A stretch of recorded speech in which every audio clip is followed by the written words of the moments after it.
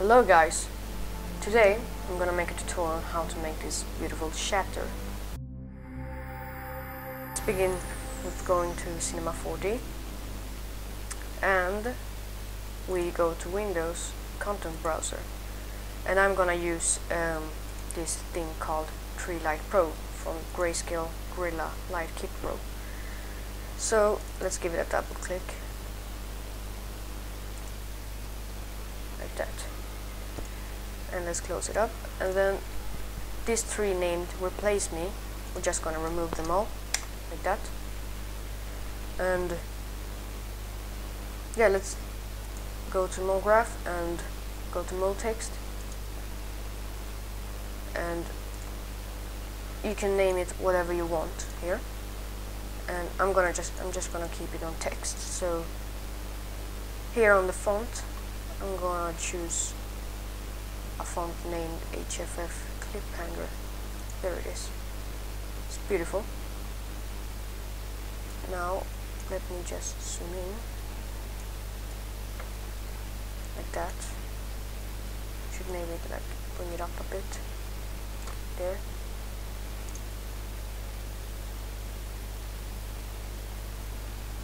Yeah, that looks good.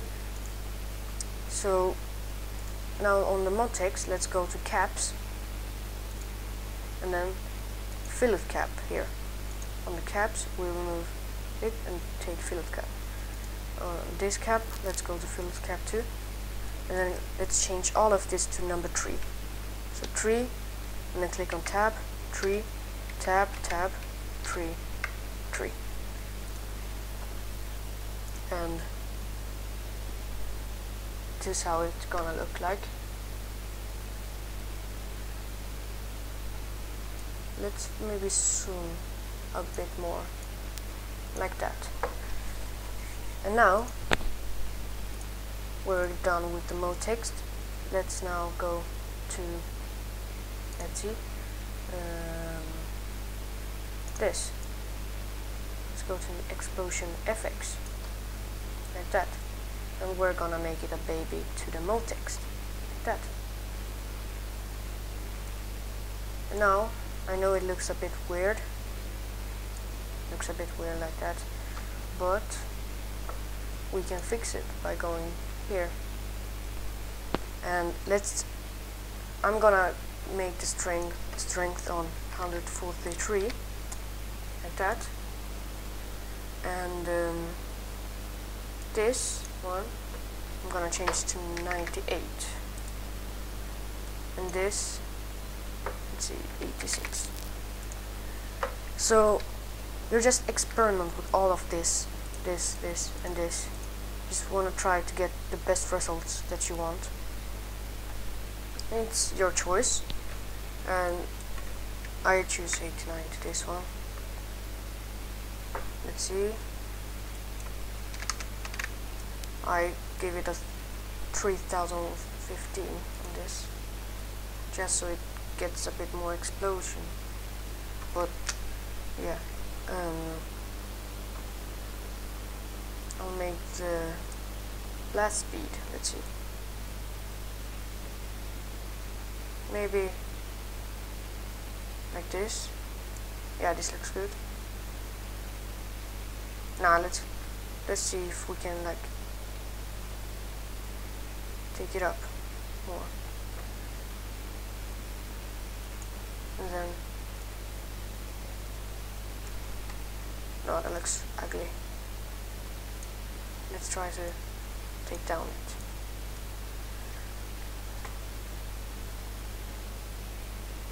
like that, and that looks pretty much good, right? I think so. Let's see.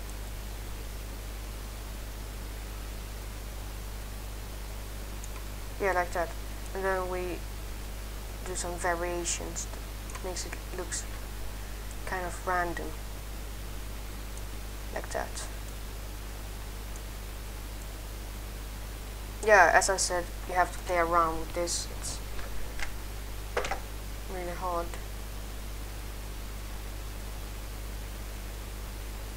I want to keep like around 20, I guess. And the density, I can high it up more because it looks cooler then.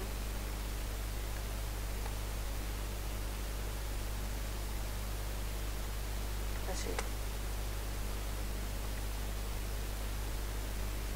Now I keep it like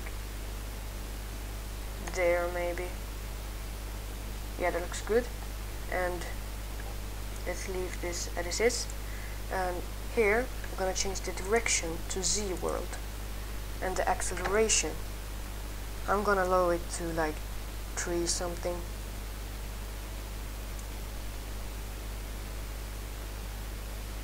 .6 maybe. Yeah, that looks good. And now we can play around with this more. Then hide the blast speed like this.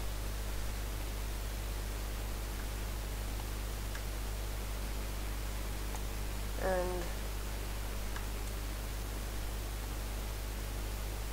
yeah, just play around with it like this.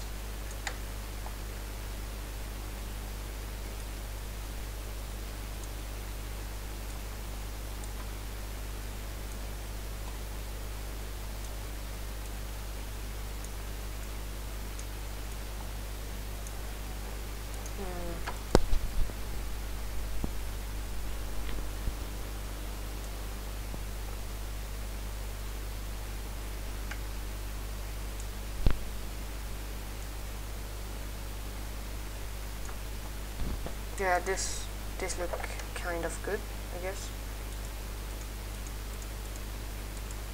Yes. And yeah, I think we're finished now with this, and now we're gonna take this product called product that we got from the content browser, take it to the MoText new release. And now I'm gonna press on this product, Control C and then Control V, and we're gonna change the colors, I guess. We'll go to the color, then change what color you want. Depends what you want. I'm gonna keep it in like bluish, because I like blue. Yeah, that looks good. Now we take it and put it on the MoText again. So it will look like this. And now you click on the white one here and go to selection and type C1, and it will start to look like this. I'm just gonna render it so you can see how it looks. And you can still do this without the content thingy, but I like it like this. It looks more nice. Like you can still do it without this stuff.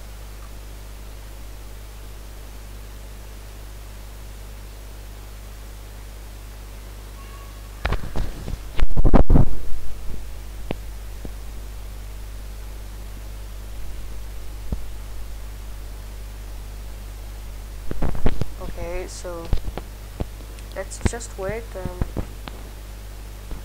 see what happens.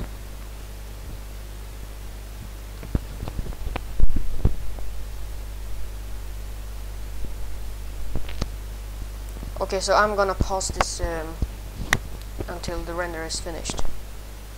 See ya later. Hi guys, and I'm back, and I'm sorry about the long render. It seems like it doesn't work to show it off when I start the video back, so I'm gonna delete this. Now go to the edit, render settings, and change the custom settings here to 1920 1080. I'm gonna keep it on HD quality. I'm gonna change this to 300, and here I'm gonna save it and put it in some location. I guess I'm gonna name this Shatter and change the format to GPID. Let's see. Yeah, that's it. And let's close this up. Go to render this.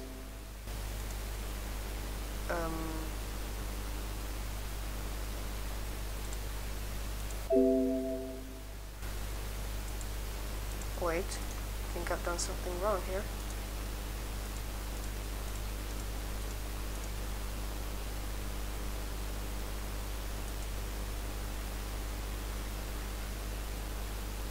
Oh wait, I think I know how to fix this.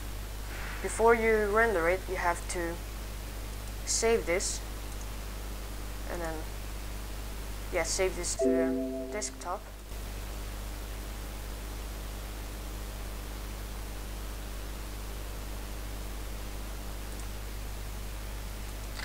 And after that, simply click on it. And now, let's try render it.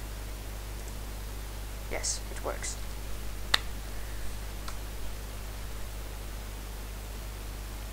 So this will take a while because it depends on how many shatters you have.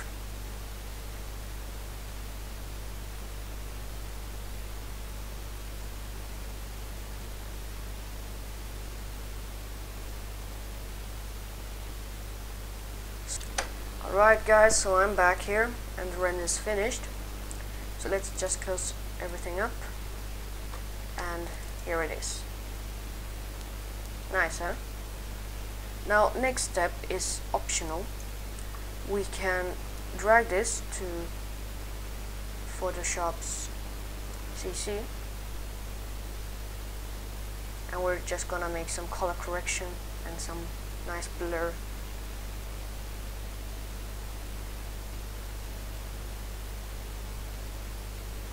Yes. So now we're gonna press Ctrl J and duplicate this layer, and let's call it blur. Let's see, blur color correction, like that. So let's go to image, adjustment, and desaturate. And after that we go to filter, blur, Gaussian blur. And I'm gonna keep it on like 15.5 pixels, like that. I know it looks a bit bad, but we can fix that by going to soft light, like that. Now the difference is big, as you see. So now let's go to the adjustments and choose gradient map, the last one here, and we're gonna press it, choose the black and white, and then go to this one and choose a like light blue color, I guess. It depends on what color you use for the shatter. Now I think this, maybe this looks good. Yeah, that looks good. Oh, forgot to save it. Sorry.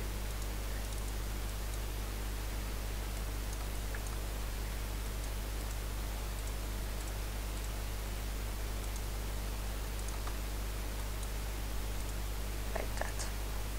And now we're just gonna take some multiply, maybe should take linear dodge, and then 35% there. Yeah, that looks good. That looks better. And now we're just gonna make a curve. Let's see, we're gonna make an S shape. Remove the shadows a bit, like that. Maybe we should have some shadows. Yeah, that looks better, I guess. Choose multiply.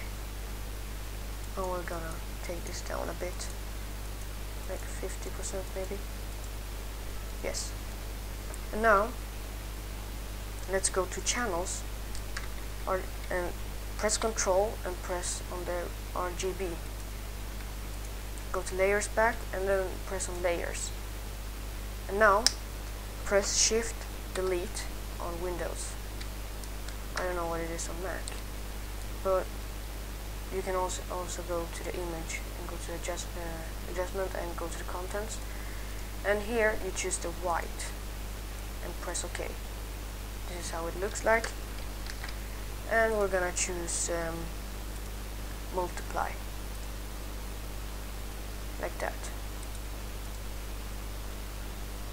Now this looks pretty good, but we're not finished.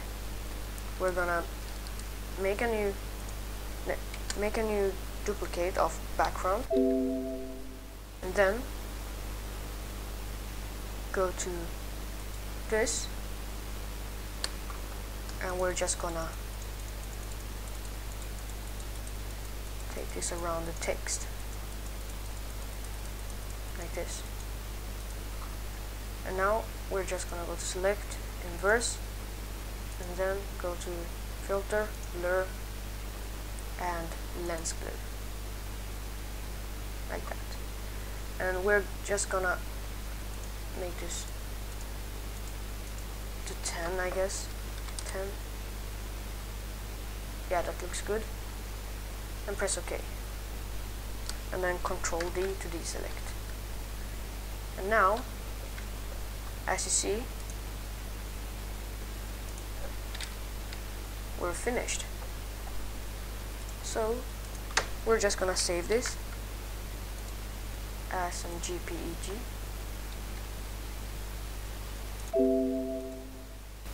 like this, and this is how it looks like. Thank you for watching this, and see me next time.